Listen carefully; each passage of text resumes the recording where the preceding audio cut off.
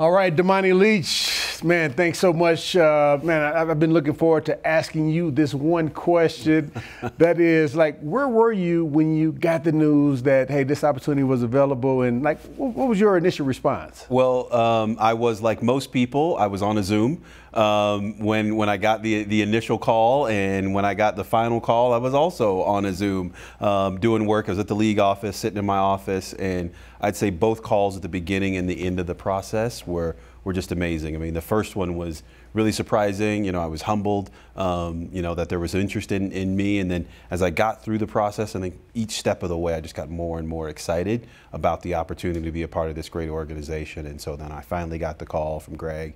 You know, I jumped out of my chair. I was excited. Oh, man. Well, shout out to the Walton Penner Ownership Group, and also Condoleezza Rice, Melody Hobson. Yeah. Princeton grad. So, yes, right. There we go. That's right. And Sir Lewis Hamilton. Do you want to say any words about them and just this opportunity to get started down this road with them? Yeah, so during the process, I had an opportunity to not just talk with Rob and Greg and Carrie, but also spoke with Condoleezza and Melody. Did not talk to Lewis Hamilton, but you know, I think just having a chance to really just kind of fanboy a little bit. Right. I mean, you know, they're just amazing people, all of them, incredible business people, civic people, and so that was just great. And then once I got past that, really to be a great thought partner of theirs and work with them as they take on this new role of the organization. Every question I asked, I was getting consistent answers about their mission. They want to be successful on the field, but also off the field in the community, which was really exciting and invigorating. Okay, you mentioned that you've spoken to George Paton during the process. What do you envision this journey being like, and how you'll work with him while leading the business operations? Yeah, I think George and I will work hand in glove. You know, as an organization, we're all focused on football. Winning is our #1 currency here. Yes. It is our focus. And although I'm not responsible for picking players or calling plays, I understand the importance that the business side can have on the success of the football team. Everything from making sure the stadium is full on game days, that crowd is on their feet whenever the defense is on the field, and they're quiet when the offense is on the field, and making it a really difficult place to play for the opposing teams. Right. Well, this ownership group has received quite a bit of attention, I think, especially for the diversity here. How important is diversity, equity, and inclusion in your mind? Yeah, it's humbling, really, you know, to be the 4th black president. You know, and really the 4 of us have all ascended to this role in the last 2 years is really humbling. It represents, you know, I think faith in the ownership group, which I really, really appreciate their trust and confidence in me. But also you're seeing an evolution across the NFL and sports business in people really taking a chance and getting outside of their traditional normal networks and looking for candidates who can really drive their organization. I got a chance to know Greg and the Walton Penners through this process. Didn't know them before, right. But was just enthralled by their commitment to, 1, diversity, equity, inclusion, but 2, more broadly, you know, wanting to be successful and wanting to win both on and off the field. And you know, for me, I think diversity is a strategic advantage. Yeah. It's a competitive advantage. I like to win. I want to win. You win by having the best players on your team. You know that, right? Right. You win by having the best players, regardless of where they're from, male, female, regardless of their ethnicity, their race, age, all of those things. Like, you bring the best to your team, best to your table. But they need to be engaged. They need to be included, be involved. All of that is important. Surround yourself with diverse viewpoints and ideas, and we're going to be able to innovate and grow and really be successful. Yeah, I like that.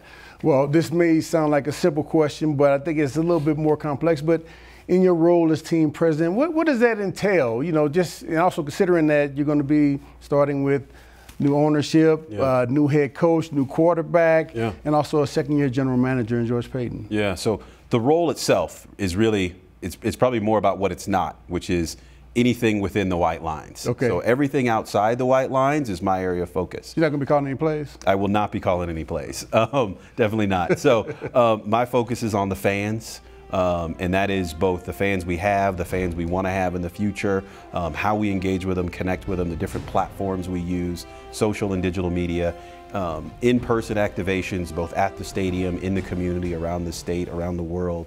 really engaging with them. But it's also finances. This is not a not-for-profit entity. Right. This is one in which you need resources to plow back into your football organization to give them the best chance to be successful. And so we obviously need to sell tickets. We need to have partners that can help support us, partners who we can also support in delivering their message and connecting with fans as well is really important. But I think that the last is just the future. I'm very much about growth and innovation and what's next and how do we improve, how do we do better than last year, how do we set targets and grow from there. So all of those things, those are my focus, everything off the field. Wow. Well, with your experience as a football player in college and also working in the league office of the NCAA, how do you feel that's helped you prepare for this moment? Yeah, I think one thing is that football just occupies a special place in this country. Culturally, it does, right? It is just like the heartbeat of this country. It brings so many people together, and it's a tremendous honor. But it's also humbling to be able to be in a leadership role in a football organization. But I also, because I played, I feel like, and I said this to George and Nathaniel, I feel like I bring a level of empathy to it. I understand the challenges that they have. I understand the importance of being successful and connecting with your players, both on and off the field, and the role that I can play and my staff and team can play in helping make them successful. Yeah, well, as you hit the ground running, what do you see are some of the first things you want to assess within the organization? Yeah, well, as you know, I mean, the season is going. The season is off and running. And so my approach is going to be about listening and learning. I really, I think we have a great staff here at UC Health Training Center, but also at Empower Field at Mile High. Great staff of people. I've had a chance to meet just briefly, but everybody is really positive, a lot of energy. And they want to do well and do good things, and so I really want to get to know them, understand where they think they're being successful, what some of the challenges are, what are the opportunities, and really start to explore those. But early on, we're moving. The season is going, so I want to be supportive and amplify a lot of the great work that they're doing early on. Yeah, that's awesome. In December 2021, the Denver Broncos were awarded the International Home Market Area in Mexico. Yeah. Why is it important that the NFL continue to expand the international market? Yeah, the NFL here in the United States, right, is the #1 sports and entertainment property.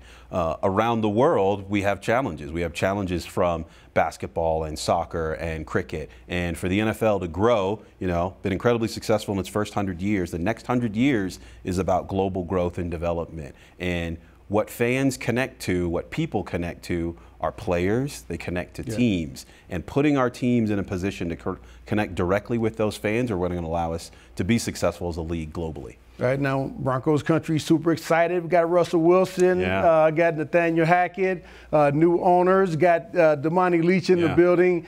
What do you see with this football team, and what are your hopes for this season? Obviously, Super Bowl, but what do you see as your vision for this upcoming season? Yeah, one of the things that was most attractive about this opportunity was, all of that new fill in the blank, right? New ownership, new general manager, coach, and quarterback, and the energy and excitement that comes with that, and being a part of that was something that was really, really attractive. And so my focus is on trying to support the football team, support the organization, give them the resources, the tools, the game day environment, so they can go out there and win every Sunday.